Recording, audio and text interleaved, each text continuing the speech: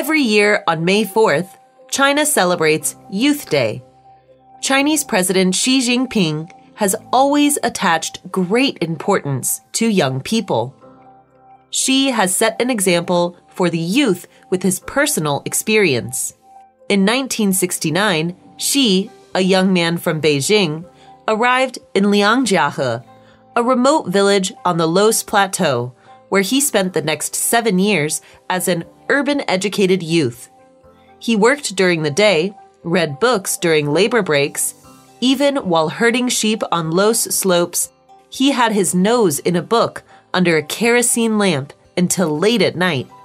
Xi's story of reading and studying under difficult conditions vividly illustrates that working hard is the brightest color of youth. Xi is both a role model and a mentor for young people. From attending a palm recital event on the shore of Weiming Lake to inspecting technological experiments on the campus of Tsinghua University, from the youth dialogue in the Space City to the youth symposium at Chaohu Lake. For every exchange with young people, Xi would like to talk about dreams, aspirations, and faith with them, providing guidance to young people in moving forward and pursuing their dreams.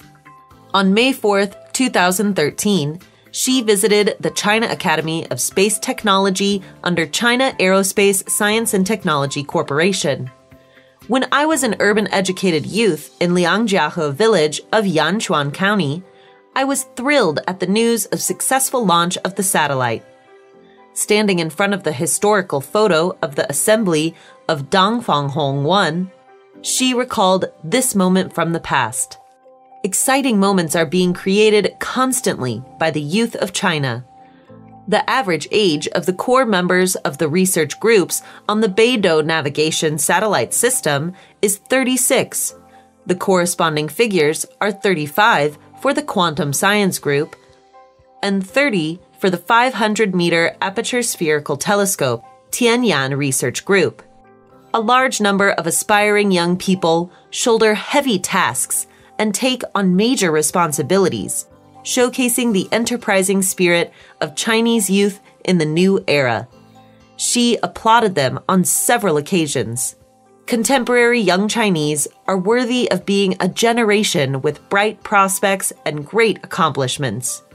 就是能理解世界的事情就是能看外语，他们的思考是非常独立的，他们的思维对世界是非常开放的，接受也能消化新的国外的思想，一方面对外来的东西不崇拜，是自信程度特别高。The young generation are endowed with the historical responsibilities of achieving the second centenary goal and realizing the great rejuvenation of the Chinese nation. They are both witnesses and participants of the great process. In his 2023 New Year address, Xi sent young people the message: 明天的中国，希望寄予青年。 For generations of youth in the new era, the time could not be better for them to complete weighty tasks since they have an incomparably broad stage to display their talents and brighter prospects than ever before to realize their dreams.